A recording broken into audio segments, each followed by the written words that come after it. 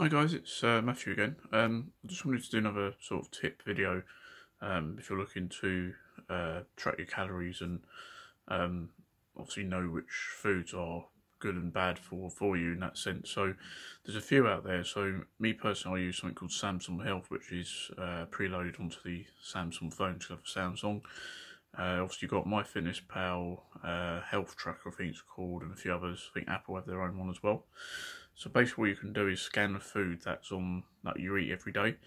So for example, like for breakfast you have porridge, and then lunch you have chicken salad, and then dinner you have salmon stir fry or something.